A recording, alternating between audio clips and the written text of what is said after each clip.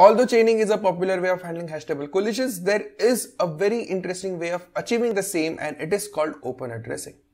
The key highlight of open addressing is that it does not require any additional data structure to hold the collided keys, making them super space efficient. In this video, we'll look at open addressing, the core idea behind it, lay a super solid foundations for probing functions, and understand how the implementation of our core hash table functions changes with this scheme in place. But before we move forward, I'd like to talk to you about a course on system design that I've been running for over a year now. The course is a cohort-based course, which means I won't be rambling a solution and it will not be a monologue. Instead, a small focused group of 50-60 engineers every cohort will be brainstorming systems and designing it together. This way, we build a solid system and learn from each other's experiences. The course to date is enrolled by 600 plus engineers spanning 9 cohorts and 10 countries. Engineers from companies like Google, Microsoft, GitHub, Slack, Facebook, Tesla, Yelp, Flipkart, Dream11 and many more have taken this course and have some wonderful things to say. The coolest part about the course is the depth we go into and the breadth we cover. We cover topics ranging from real-time text communication for Slack to designing our own toy load balancer to ClickBuzz's live text commentary to doing impressions counting at scale for any advertisement business.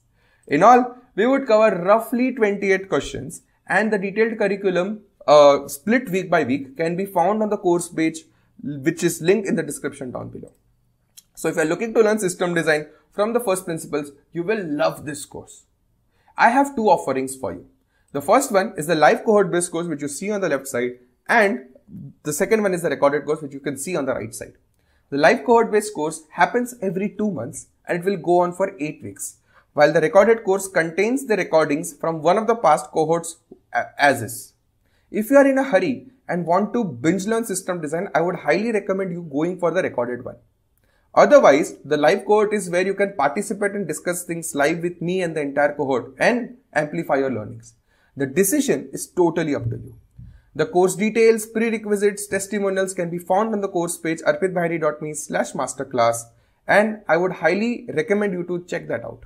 I put the link of the course in the description down below. So if you are interested to learn system design, go for it. Check out the link in the description down below, and I hope to see you in my next cohort. Thanks. So conflicts are inevitable in hash tables as we are trying to map a large set of application keys into a smaller range of your hash table, right? So when you pass different keys through the same hash function, you might end up with the same hash key, right? Which is what causes the collision. In the previous video, we looked at chaining as a way to handling collisions. In this one, we look at open addressing, right? Chaining required an auxiliary data structure. Open addressing does not. So what exactly is open addressing? The core idea of open addressing is that why to use an auxiliary data structure if your hash table itself has empty slots? Let's try to reuse them somehow, which means that when there is a collision, when let's say 2 application keys hash to the same location, one gets placed, but we have to find a slot for the second key. And that second key, the way we would be finding the slot, it needs to be very deterministic in nature, right? So that we cannot just pick a random slot which is available to place the key, because then it would be a linear lookup always, right? Or it would be very incoherent way to look up your keys upon collision. That is where you need to know if your particular index, you got a particular hash key, you are trying to place your key into that slot, but if that slot is filled, you have to find a different slot deterministically on where should I put my key next, right? And this is where the idea of probing comes in. This is the heart and soul of open addressing, right? So probing is a function that would help us find the next available slot, right? And the strategy is obviously called as probing strategy, and how we could define it as probing strategy is a function of a given key and an attempt, right? So for example, for a given key, I would want to make an attempt 0 to find where my key should be placed. If your slot is occupied, then you would make attempt 1 to find where your key could be placed next. Then attempt 2 to find the next slot. If that is also filled, then attempt 3, and so on and so forth up until m, where m is the size of your hash table. So for example, if you have hash table of size 8, you can make 8 attempts to place your key. If all of these 8 slots are filled, then you would say, hey, I cannot accept any more writes, or you may either want to replace one of those keys. Right? But the probing strategy is the one that would help you find the next available slot. And this is what the theoretical definition of a probing function is. So we would always start with open addressing. We would always start with a probing function, a good probing function. And we would start to make attempt 0. If the slot is filled, if the slot is empty, we put it there. If it is filled, then we would make attempt 1. So we would invoke the probing function with the key and attempt 1. So 1. And then we would fire the thing which would spit out another index. We would say if that is occupied or not. We would do this until we find an empty slot, and then we place our key there. Right? So obviously we can write as simple of a probing function as it can be, like which returns a static index. We could make it super complex the way we would want. But what does a good probing function look like? A good probing function should generate a permutation of numbers in the range of 0 to m-1 both included, so as to cover the entire space eventually. Why? Because obviously, like for example, if your hash table has a size of 8, which means that you may have to make an attempt 8 times, and it should cover all the indexes in your array, so that you know that eventually you will cover the entire hash table. So that if there is any slot available anywhere in the hash table, you will be able to find it in any of the attempts that you are trying to make. So which is where the way you would be writing your probing function, it has to cover all the indexes of your array from 0 to m-1 both included. It may be in different order, but it has to be deterministic and it has to be complete, so that eventually you would cover the entire hash space. Right? So how do you implement it? Right? So implementation could be twofold. It could be pure mathematical implementation, or it could be algorithmic implementation. Right? So the idea would be to pass in that attempt with the key that spits out an index, and we'll try that. So let me take few very simple examples to understand it. So if I'm trying to insert a particular key k, and this is my first attempt, my hash table is empty. What I would do is I would trigger this probing function p of k comma 0. It spits out 5. I would see if the slot 5 is empty. If it is empty, I would fit it there. If it is not empty, I would invoke probing function with k comma 1, because this is my first attempt. Because 0th attempt is gone, I'll start with my first attempt. My first attempt, it would give me 7. And the next, it might give me 2. So it could be any order, or it has to be deterministic for a particular key. So for a particular key, I have to get it in a particular order only, so that it is deterministic for me. How am I traversing? It might be different order for different keys. That is not a problem, but it has to be deterministic for a key, so that you exactly know from, if I cannot find it on index A, I would go to index B. If it's not in B, I'll go to C. If it's not in C, I'll go to D. It might be somewhere in the hash table range, right? But it has to be very deterministic so that you can able to find it. So given this as a probing function, how does our hash table operations change? So how does adding a new key look like? So what do? We find the free slot. We try to find a free slot. If we are able to find it, great. If we are not able to find it, we would keep probing the function, so that we would do this until we find the first free slot, and then we put the key there. For example, let's say I'm trying to insert a key k1. When I pass it through my probing function attempt 0, it would give me 5. I would try to place my key at location at index 5. Is the index free? Let's say no. Then I would make another call. It gives me 7. Is the slot available 7? Is the slot number 7 available? No. Then I would make another call. It would give me 2. Is the 2 available? Yes. So I'll place my key 2. Place my key k at index 2. Right? And this is what we would call, and the probing function would be generating the entire permutation in some deterministic order. Right? Then how does your second operation lookup look like? So lookup is very similar to adding. What we would do is, we would start with, let's say we are trying to find a key k in my hash table. What I would do is I would invoke a probing function with attempt 0. And then it would spit out some j, which is the first index. We'll go to that index and see if the key is there or not. If it is there, great, we would return. If it is not there, we would invoke the probing function again. That would give us another index. If it is there, good enough. If it is not there, we would go to the next one, and then the next one, and then the next one, until we find the key. What is the worst case?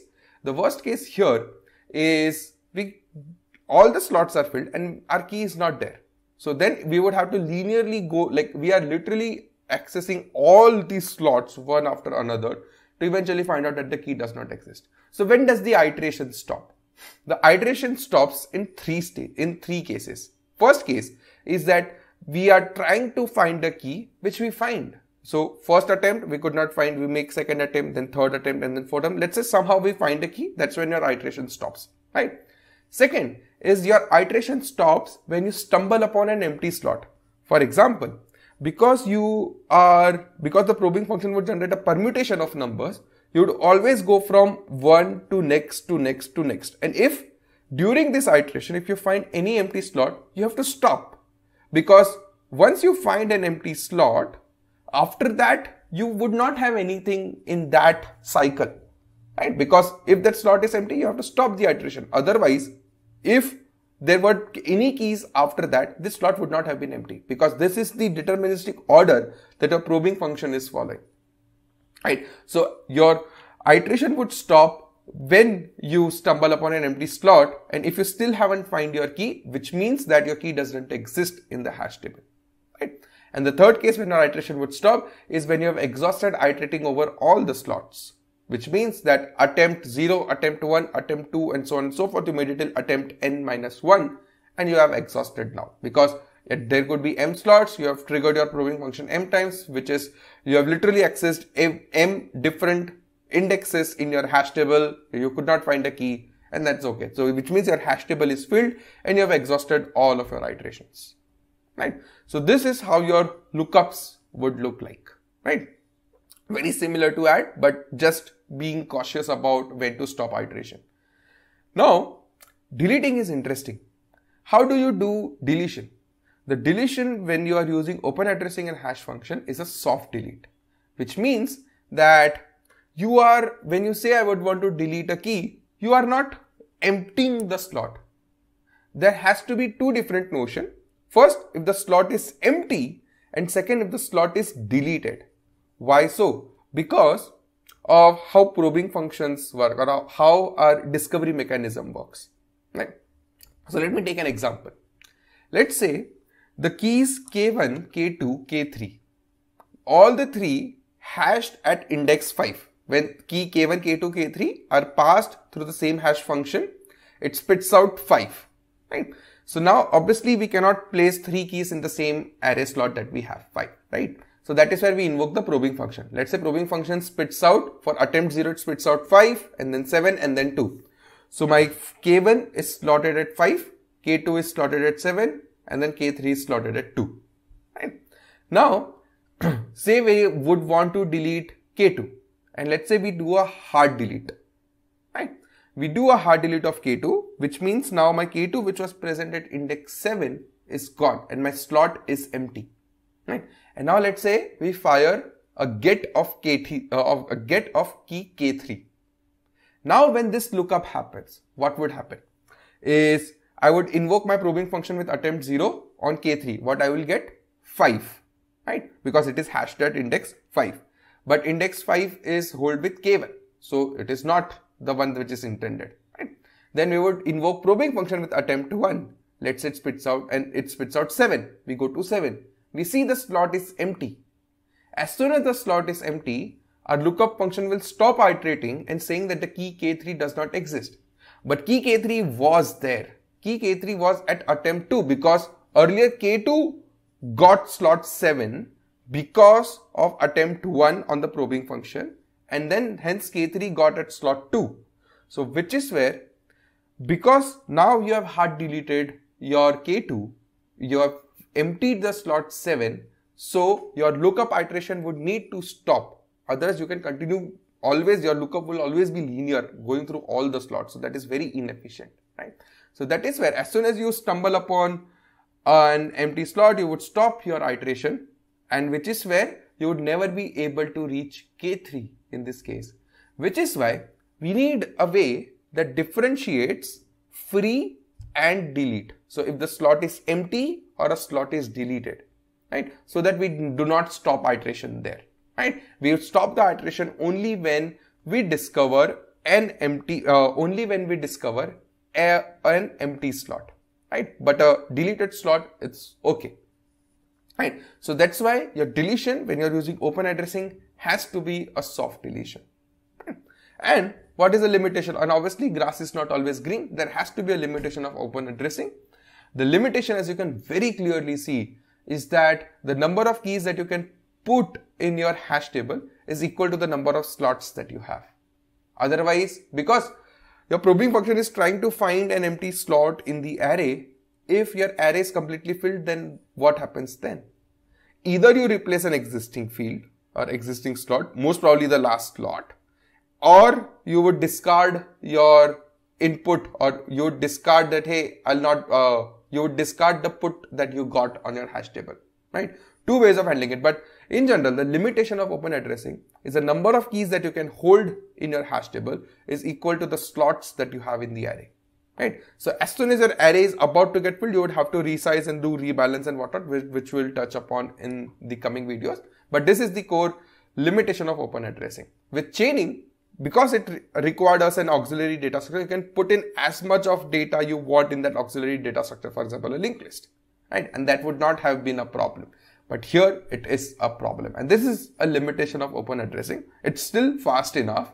If you are able to resize your hash table array, it's really solid method to achieve that, which we'll touch upon in the future videos. So yeah, this is all about open addressing. This is all about the foundations of probing functions. In the coming videos, we'll look at detailed implementation of various probing strategies to understand how they function and what are the strengths and weaknesses of this, right? Nice. So yeah, that's it for this video. I hope you understand open addressing in depth and you understood how add, delete and lookup functions would alter in case of open addressing, along with looking at the limitations of it.